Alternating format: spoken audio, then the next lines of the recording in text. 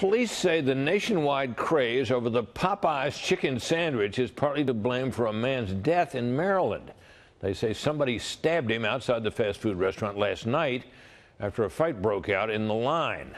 Popeyes brought the sandwich back this weekend. It's become a viral sensation. When the sandwich originally debuted in August, it sold out almost immediately. And since the relaunch on Sunday, we've seen reports of hours-long lines, fights between customers and workers, and now this. Trace Gallagher has the rest of this story from out west. Hi, Trace.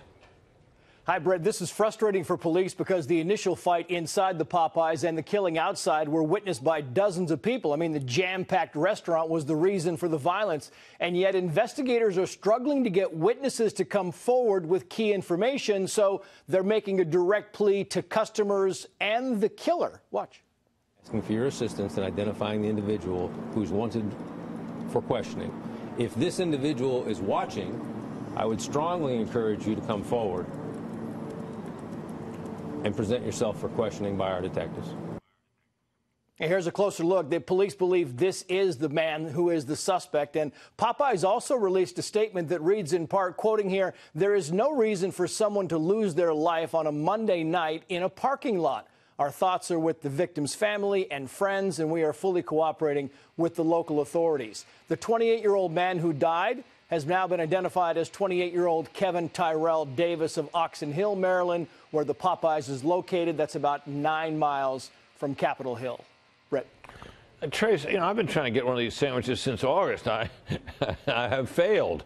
And I gather this is not the first violent incident linked to this sandwich. No, you go back to September, and a 35-year-old man in Houston pulled out a gun and began threatening Popeyes employees because the restaurant ran out of the chicken sandwich. And that man was initially in the drive-thru, but he was so angry he got out of the car and walked inside. Luckily, nobody was hurt.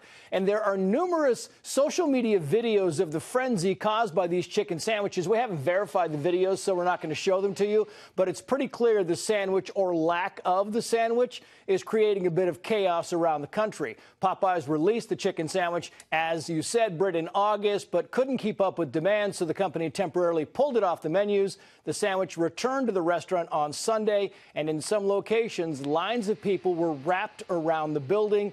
The vast majority of those customers, we should note, were very well behaved. Britt. And I hope satisfied with the flavor of the sandwich. Trace, thank you.